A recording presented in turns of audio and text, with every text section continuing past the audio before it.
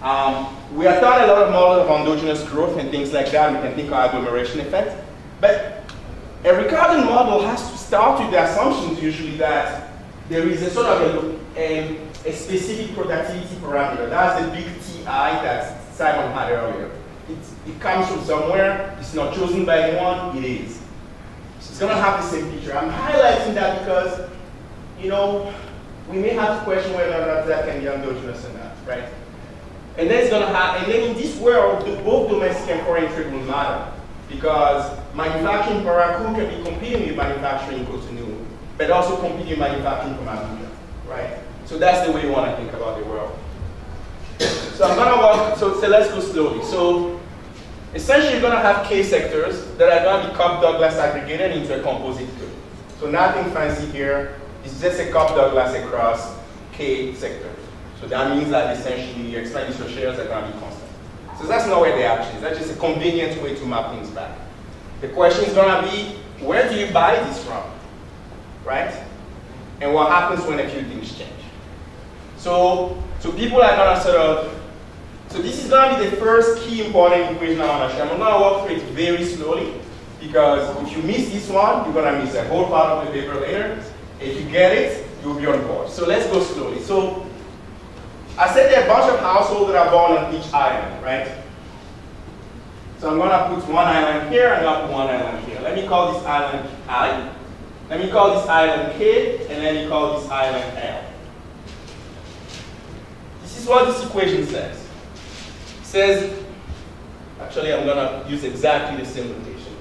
So I'm going to call this island N for the location, and J for the industry. So this can be Cotonou,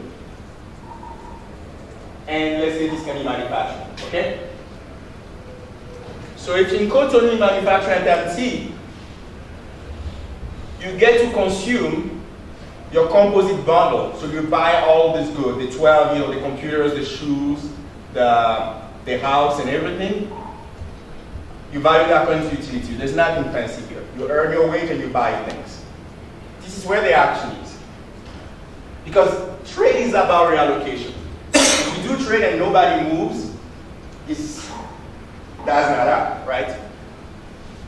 So each household will basically look across all possible IK islands, all the other possible location islands. This could be Parakou manufacturing, it could also be Parakou textile, or Parakou services, or Parakou unemployment, or Cotonou unemployment. So you look across all your options, across locations, and across sectors. And you're going to choose the best according to what? Well, what happens if you move? Well, first of all, there's a discount, you know, happens next period. So it's going to matter, depending on what the discounting is. Obviously, if I'm very impatient, it doesn't matter, I stay put, right? There's a value for moving to that island, that location I in sector K tomorrow. Standard stuff. This is where the trick happens.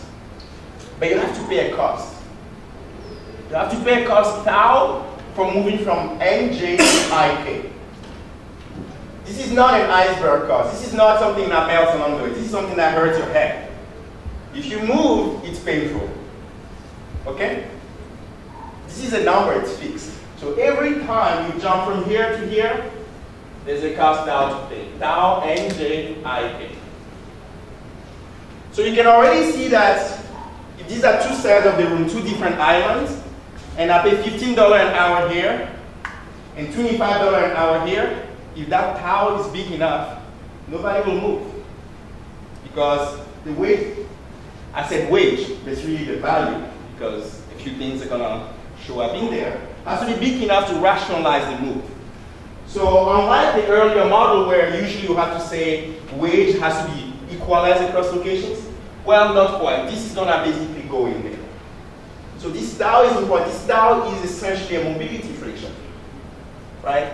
From the perspective of the frictionless world, the tau is preventing households from basically doing the arbitrage in terms of rewards to the labor they supply, okay? It doesn't stop there. Because if that's all there was to it, then guess what's going to happen? Suppose I pay 15 here and 25 here. And suppose tau is let's suppose tau is 15, right?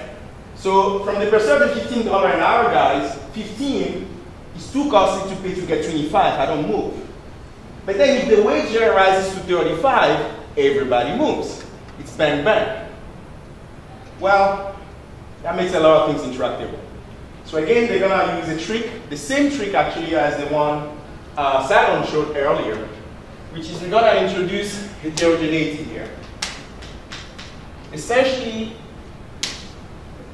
everyone in this island is going to have a random shot epsilon ik to move there. So even if the gap is $15, right, maybe you will have a shot epsilon so high, it's a love shot. Maybe your sweetheart is on the other side. Maybe your parents on the other side. Maybe you dislike this place. Whatever it is, there's going to be essentially a preference shock that can induce people to move.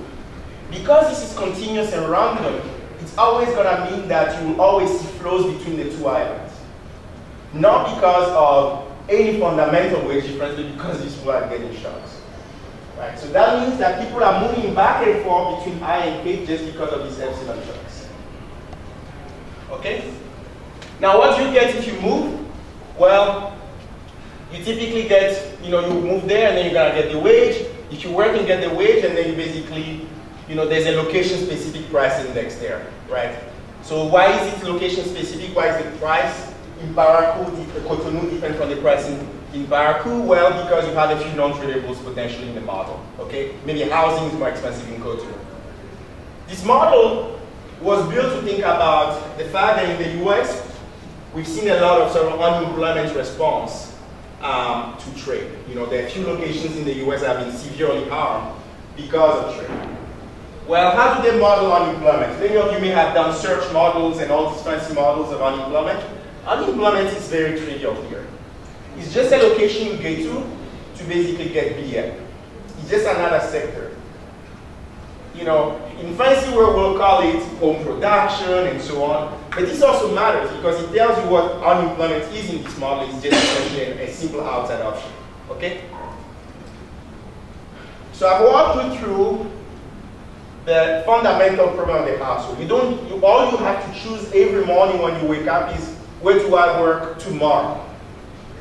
You wake up and you do the work where you choose to be, unemployed, depending on the sector and the location you're in. And you think about, where do I move to? If you're willing to pay the cost, and if your preference shocks move you enough. Yes? Yes, the cost that you are going to pay by moving to one place to another normally should depend also on the time. I mean, here you fix it like it will not depend. To move from, I don't know, from location A to location B, maybe with the cost to do that will be different from moving to B to C, I don't know. Yeah. So why is it so expensive? That's a very good question. So for those, if you didn't hear the question, name is Lucy. So Lucy is saying, why are you making this cost? I mean, I didn't make it, but why are you making this cost? Why is there no T here? Right? She's saying you get me to move randomly every other day depending on whether or not my love is on the other side or not. But why is it that the cost I have to pay doesn't seem to depend on a few things in general?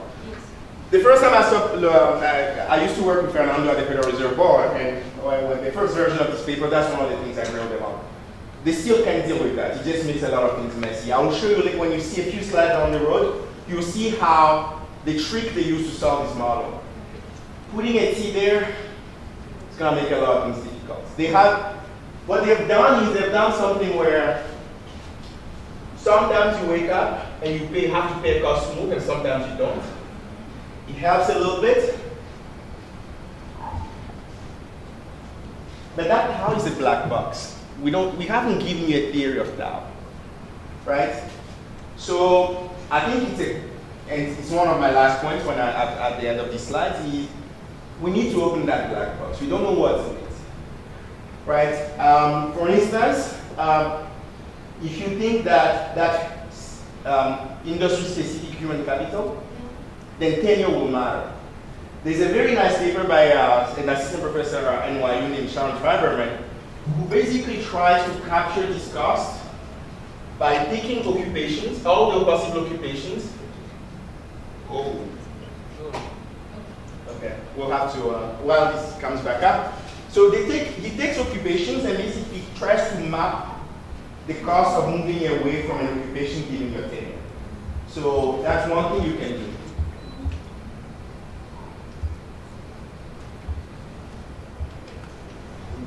It's coming up.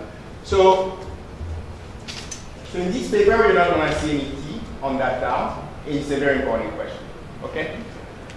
The second thing I want you to think about is that epsilon I showed, even if you get the shock to move and you get the shock to move, the model is still going to think of you guys as one household. And that's something you may not want. It kind of goes back to the tau thing, because this model is going to effectively have something that looks like a representative agent. It's coming back. It's going to have something that looks like a representative household for each island. And it's not clear that, while this is coming back up, let me put it again. Suppose you have, I'm going to say again, this is the Cotonou textile manufacturing island. What you have right now is a bunch of people that are going to get these shocks epsilons, and some may move. Suppose this is the epsilon really, really high. I mean, really, really, really, really high. Actually, it's positive. The way this means is you want this epsilon to be very, very negative. These people dislike IK, so they want to move. This model is still going to think of the movers and the non-movers as one household. So it's not a careful model of selection yet. It's going to be a careful model of things that impede transition. It's going to be a nice model of getting smooth solutions for transition, but it's not going to be a good model for selection. One thing you could do is like, well, maybe I should have Cotonou textile and college educated, and Cotonou textile non-college educated, and have two of them. But then that means more island, that means a bigger model to solve, right? So, in summary, there's nothing fancy here. 1 second, Samuel. Samuel, right? There's nothing fancy here except for these three things I want you to see. Number one, random shocks. And you're gonna get them everywhere. Number two, barriers to mobility. Number three, this V itself is an endogenous object. It's gonna depend on everything else, right? There's gonna be an option value embedded in here. This is not just the wage tomorrow, because if you move from this island to this island, then it might be easier to move to that other island. So when you think of moving from Nj to Ik, you already have to think about moving also to Mn or something, Ml, okay? So that's gonna show up in this V, okay? Yes, Samuel. Do you please explain what we talk about models? Okay, yeah. Suppose this cost is high if you have a college degree, and low if you have a college degree, and high if you don't. So, no, actually let me do it. Let's go back to this epsilon. So suppose that these shocks, when you draw them, they are persistent. So you wake up one morning and you know what kind of epsilon you have for life. That means when the shocks happen, suppose you have a very high epsilon. You like Cotonou. And Lucy doesn't have a high epsilon, so she's so swept out. That means when frictions will happen, the Samuels are going to be stuck in Cotonou, the Lucys will be moving on.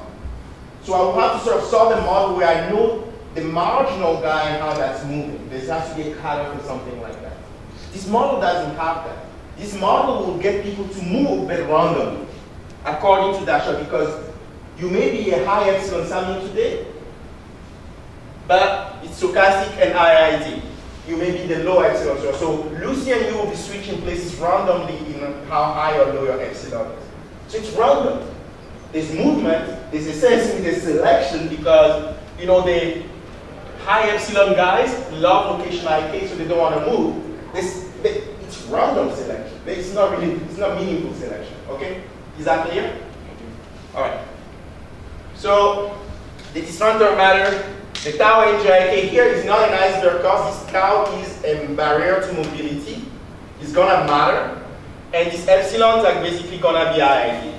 And to make this even a little fancier, because how many of you have taken to a discrete choice, multi-logics and stuff like that, tropics, and so on?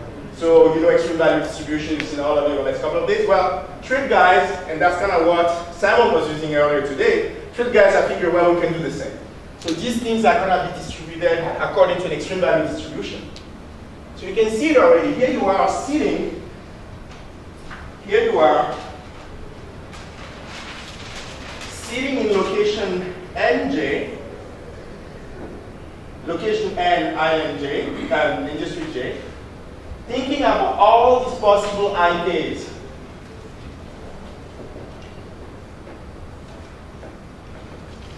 And so on. And there is a fixed cost you have to pay down to go. And then there's this epsilon shocks that govern how likely you are to stay. That's a standard discrete choice in many ways, right?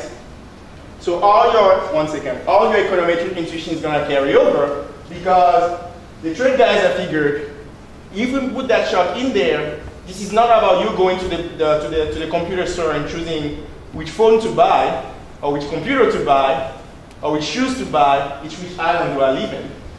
And they're going to run with that.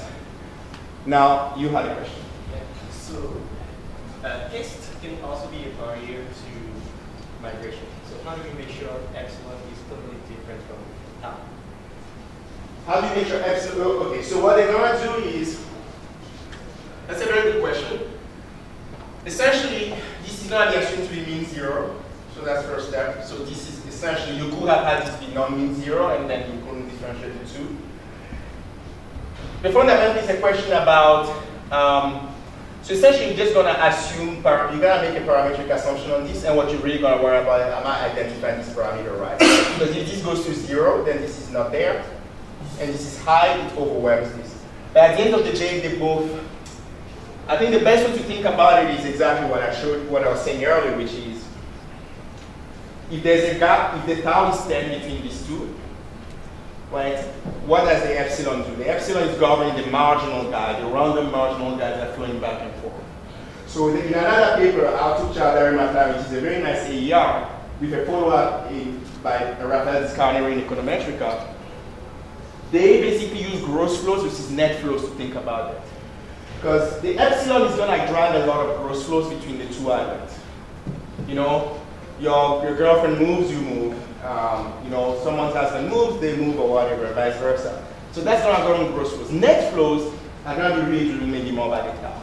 I'm going to show you later an equation for estimating essentially the mu, but a little bit of identification can come from there. But at the end of the day, they both enter additively, they both look alike. You know, the mean zero assumption goes a long way. Okay? Yes. All right. Sorry. Yes. The way you define the first term of reducibility, the log of Bn. What do you mean by log of Bn? So it just means that u is. It just means u. Think of it as u is log. Yeah. And when you're unemployed, Okay. you get consumption bundle that's worth Bn. And since it's Cobb-Douglas across these k sectors I showed you earlier, then think of it as the Bn is just going to spread it according to the Cobb-Douglas. These guys have a wage and a real wage locally, and they're going to it's basically the same as the indirect utility Simon showed you. Simon showed you income over price. This is wage over price, because there's nothing else happening here for this household. Okay? Are we on the same page? And I'm going to make sure I don't trip over and cut off my slides again. Okay? All right. So think of it as building block number one for thinking about trade and inequality. Because Simon kind of told us a little bit already about the trade side of things and the industries and firms and marginal costs and things like that. This is kind of thinking a similar intuition. I'm going to have taus here and epsilons. And I'm going to have to make those two things meet. And I'll show you how it works. Okay? All right. So, if you work out the math, step number one is that because it's extreme value distributed, you can basically rewrite the math in a way where because it's distributed, you basically get this form. And if you further work the math, you get this familiar equation.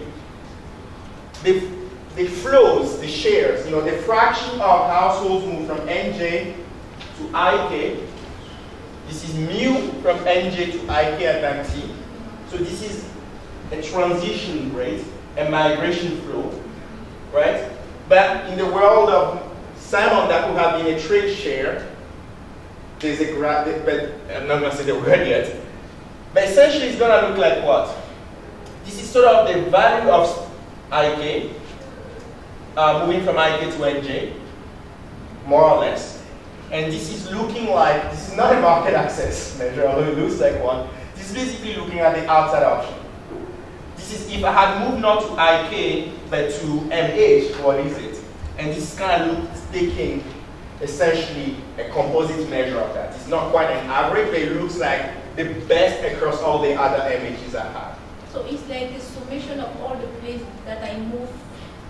The fraction of people who move from IK to NJ is increasing in the gains from moving to IK, but only relative to the gains I'll have had in other places. What does that mean? If all these people move that uniformly, in fact, you can just try to, you cannot quite do the math, but suppose that you did something where, essentially, if all these guys scale up, you don't get matched migration flows. But if only one of the IKs moves and everybody else is constant, you're going to get differential. So this is step number one. This essentially takes the discrete choice where we knew that the solution could be bang-bang in the sense that everybody moves or everybody stays. These epsilon shocks allow us to move from the bang-bang to a very nice smooth solution. Now we have an imperial solution. We think about fraction of people moving from NJ to IK. That's the mu. It's not bang-bang anymore, and that's going to move nicely. It's governed by parameters we know. This mu was sort of the parameter that was scaling up the variance of the taste shocks. So the higher the mu, the more likely you have people in the tail, and that can basically drive flows, for instance. We are not quite done because we have these V's. This is an equilibrium at object, just like the market access Simon introduced to you. In a way, you can think of it actually as a market access from the perspective of a worker that's trying to choose where to live, where to sell their labor if you want. Okay? We're going to go back to this equation later, but if you stare at it a little bit, you can actually take, if you took the ratio between the mu NJ IK and mu from NJ to, let's say, I prime K prime. So you take the mu between these two islands versus these two. If you take the ratio, this summation drops. So all will be left, if you took the ratio of these between two locations, will be the value from moving net of the moving cost. So there's a lot of nice properties about this, and that's going to be important later for how we estimate the due. Okay? Are we on the same page? So this used a modeling trick that has its pros and cons to get an interior solution that now allows us, in the presence of mobility costs, the taus, and idiosyncratic mobility shocks, the epsilon, to get a almost a closed form solution of how many people move. This doesn't have to be US state and manufacturing and auto. This could be the fraction of farmers that choose to move to the city. This could be the fraction of farmers who choose across different types of crops. What I want you to think about when you see these things is not just, on one hand, a methodology, and on the other hand, an application. Okay? All right. And obviously, this kind of also will give you the law of motion of labor supply in each island.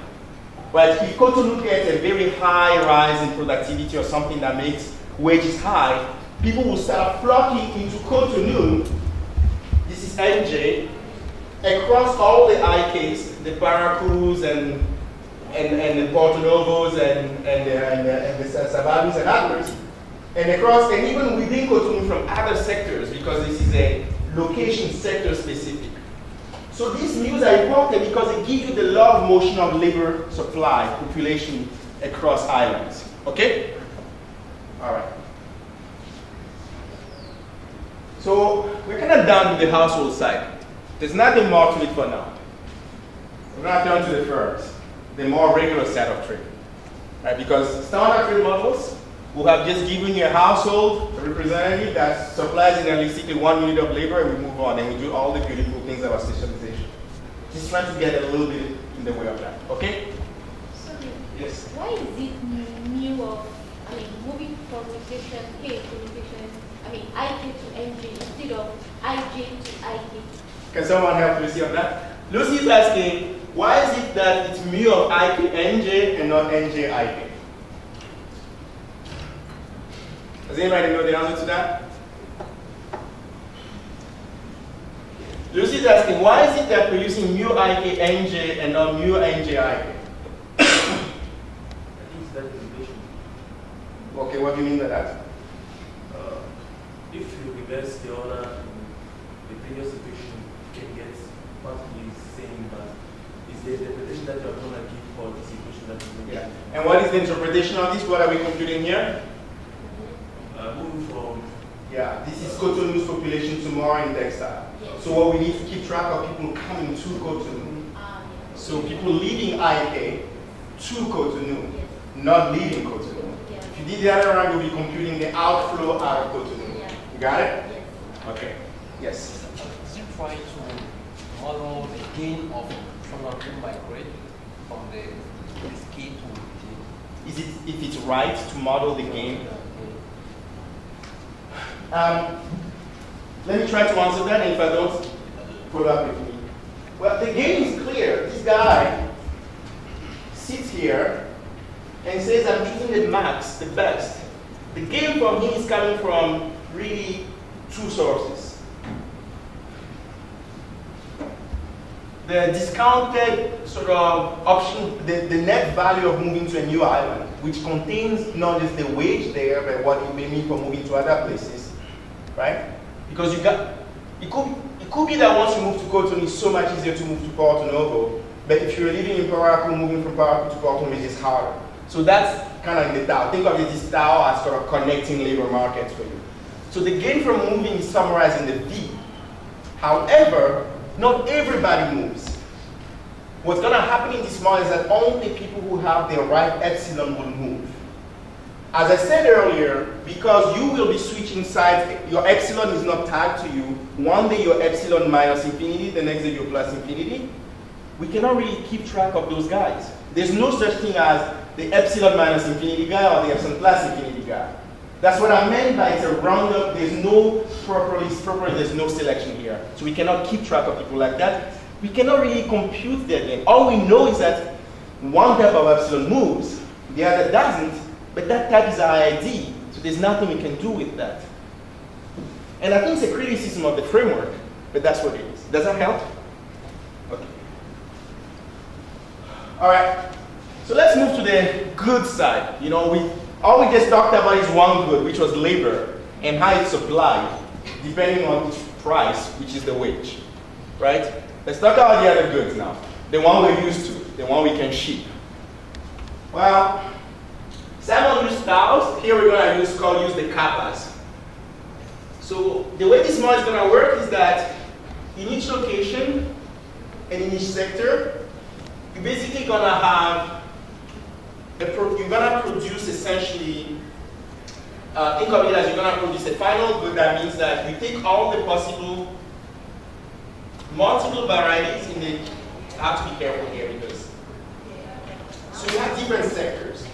But in a sector, you have different guys that produce different things, right? So let's take the example of, let's say, water. Imagine that every river, there's a water sector, and imagine every river in Benin could have its bottled water, right? So there's going to be one specific J for water, bottled water. But there's going to be different location N's that can produce the bottled water. Are you with me so far?